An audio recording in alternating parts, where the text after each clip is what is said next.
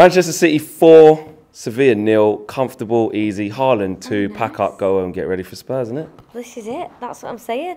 Hopefully they're not too tired. Yeah. But Haaland don't look like he gets tired, does he? I don't think he's human. I don't. Even the way he runs, it's like you said, it's like Terminator vibes.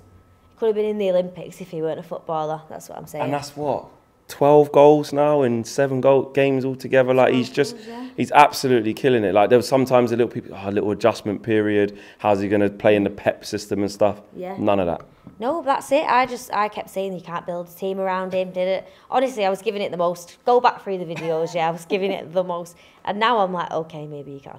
Yeah. That's absolutely, yeah. Eat my heart or whatever it's called.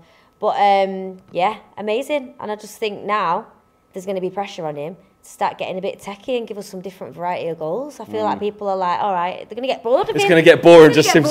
Yeah, people are going to get bored of him fast. But yeah, and do you like what Pep Guardiola did with the team in terms of he's got his 2 goals, could have left him on there to try and get a third, but he brings on Julian Alvarez, you know, mixes up the team, brings on some of the young lads, brings on Cole Palmer as well, because you've got games coming up. That's it. Even the swap, Grealish, brought on Gundogan, give Calvin Phillips a chance, give the new guy a chance. Yeah, I think it's smart. Get everyone rested, because if we're going to go all the way, you know, you need your sleep, you need your chill. I know you said earlier in the stream that, you know, the other fans talking about it, you just want to win it to shut them up. And obviously, as a City fan, you're going to want the biggest trophy in club football.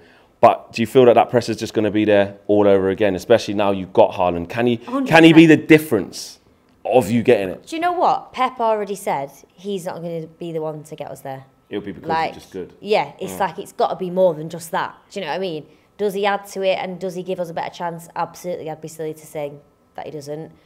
But, you know, let's just see. I don't like to talk too much. It is going to look really, really peak if we don't win it this time. Yeah.